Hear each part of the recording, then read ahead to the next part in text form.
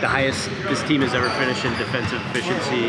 What do you think has just, led to you guys, I guess, steadily improving on defense and that high ranking this year?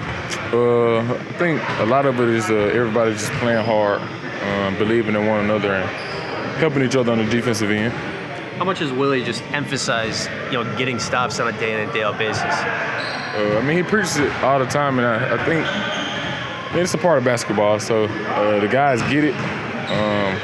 But Coach really talks about getting stopped to, help our offense flow better, because it's harder to stop teams, when they're in transition, rather than when we having to take the ball out every possession because they're scoring. People on the outside, I think nobody would have predicted you guys would have finished this high in defense. Internally, did you guys think you guys had this in you coming into this year? Yeah, always. We don't really pay attention to the outside noise. We just show up and continue to work every day, watch film, and try to get better each day. You guys have also really defended the three-point line well. What do you think has allowed you guys to be so efficient on that end? I think that just goes back to playing super hard. It's easy to, close kind of short and get a hand up, but it takes the extra effort to go out and, try to defend the three-point line well, and I think that's what we're doing. You're 78 games now into your second season. What do you think are some of the areas where you've made the biggest jump, or maybe just the way that areas that you feel the most comfortable, like having the experience now compared to your rookie year? The biggest jump, I think,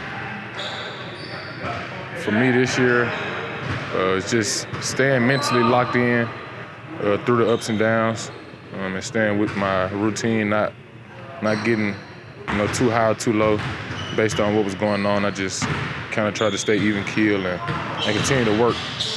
There have been some crazy swings in the season for you guys. Has that been difficult to do? Somewhat, but we can only control what we can. And I think we've been doing a pretty good job of controlling the controllables and showing up to work every day. What do you think you made most growth on the defensive? Obviously, we know how great the growth on the defensive side. Larry was talking yesterday about the off-ball stuff that has really gone up a notch for you. Have you seen that this year where, all right, I know we can stick you on a guy and he's not going to score, but doing the off-ball stuff and things like that?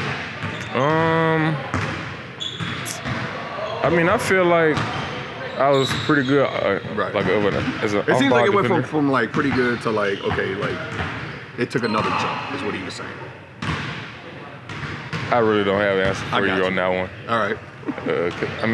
I always tried to not be one-dimensional. I wouldn't want to be a guy that they only put in to guard one person and not be able to guard somebody off the ball. I would just want to be out there, play basketball, play defense. So wherever they put me on defense, I just try to find ways to help.